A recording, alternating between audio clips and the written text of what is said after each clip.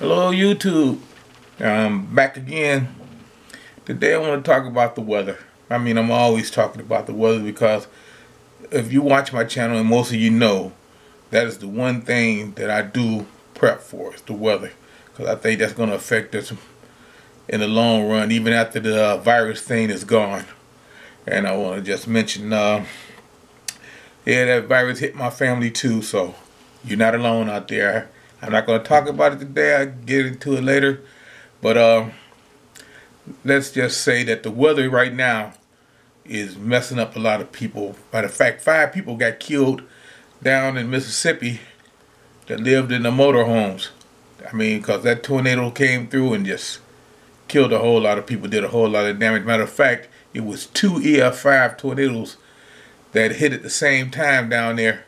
2 at the same time. That's like some stuff that happened in Dayton a couple of years ago.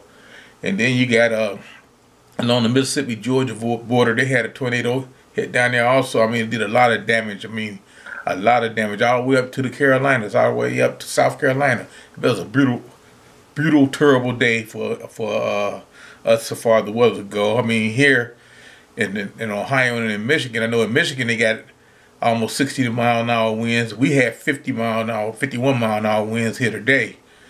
You should have heard that wind. It sounded like a freight train coming through here. It's been like that for the last couple of days. It went from 60 degrees in the morning to like 40 because of the wind.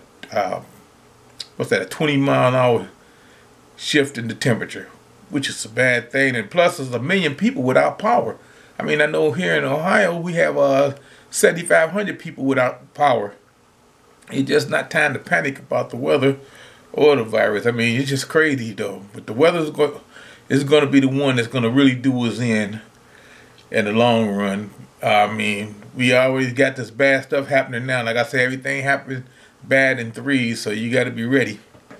And and what I say about that is, that reminds me of the story of the boat. And a lot of you might have heard this story. I might not be able to tell it right, but let me tell you the story because I'm making this video too long. It was a guy, he was out in deep water and he was drowning. And a guy come by in a rowboat and say, "Hurry up, get in the boat, I will save you." He say, "No, I'm not getting that boat. God's going to save me." So the boat paddles away. Then another boat comes by about an hour later, and the guy's still out there treading water. And he said, "Hurry, get in the boat." I say, "No, I'm not going to get in the boat. I'm waiting on God to save me." So a few minutes later, this big old tourist cruise boat come by. He said, "God, please get in the boat." The guy say, "No, I'm waiting on God to save me." So the boat goes away. The guy drowns and dies. He get to heaven and he goes look for God and he said, "God, what happened? I thought you was going to save me." God say, "Look, man, I sent you 3 boats and you didn't get in either one of them. What more could I do?" So the moral of the story is, He will send you what you need, is you to figure it out. And God is sending preppers to everybody out here to show them what they need to do, and it's up to them to figure it out.